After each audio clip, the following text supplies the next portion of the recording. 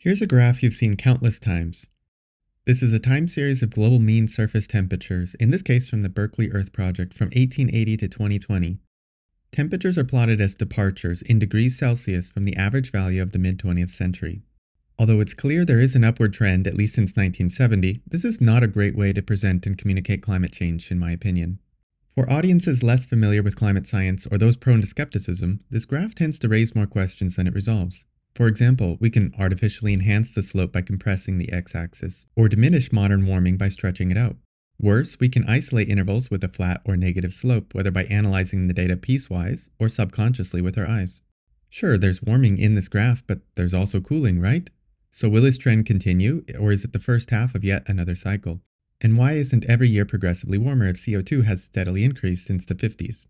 Don't get me wrong, these visual tricks are an example of cherry picking, and they are just that, visual tricks with no meaningful impact on how a researcher would interpret the data. However, they do reflect how most people think, including many scientists. Humans have a tendency to find patterns that don't exist and explain away patterns that do. The fact that we can appear to make or break our case by how we scale the graph can lead people mistakenly to dismiss its relevance altogether. It can also erode trust in the scientific community.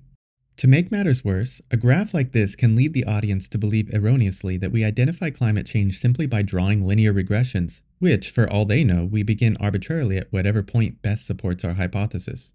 This misunderstanding has led to numerous memes that describe pauses in global warming. These memes are persuasive because most people genuinely don't know how to define climate, let alone climate change. So let's find a better way, first by exploring what this graph leaves out. In light blue, I've increased the data resolution to daily observations, which show that for any given year, temperature fluctuates within about a 2-degree window around the long-term signal.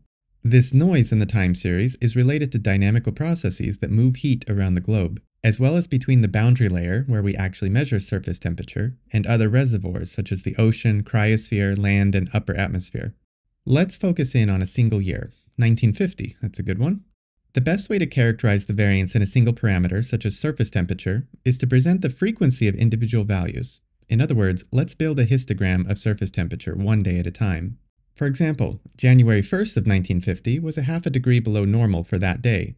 So we add that day to the lower panel at minus 0.5 on the x-axis. January 2nd had the same temperature, so that bar just doubled in size. As we continue this exercise, we can further define the histogram by a probability density function, or PDF, that approximates the likelihood that any given value will occur during the year. The more data we include, the smoother the curve becomes, and the more it resembles a normal distribution, albeit skewed, with most data grouping near the center. We can now see that very few days plot more than 1 degree from the annual average for 1950. The probability, given by the area below the curve, left of -1 or right of +1, is therefore small, less than 5%. Of course, not every year has the same variance. Some years, like 1998, had bigger fluctuations due to strong shifts in large-scale weather patterns. Other years, like 2020, begin warmer than average but end colder than average because they are characterized by a shift from El Niño to the La Niña phase of the Southern Oscillation. Whatever the case, the full variance of individual years is captured by the PDF built from daily observations. So, let's return to our time series of average annual temperature, but this time we will simultaneously plot the probability function for each year. The year 1880 was more than a half a degree colder than the 20th century average, but based on the PDF, the warmest 5 days of that year plot slightly above zero. After plotting the next 10 years, we find that although each year is different, the PDFs largely overlap, meaning there was little change in the probability of experiencing a given temperature from 1880 to 1890.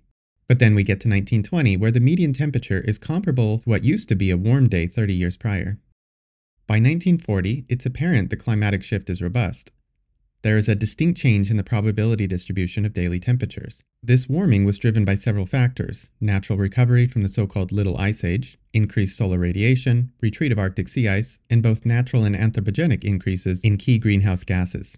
From 1940 to 1970, there is little change in the median temperature.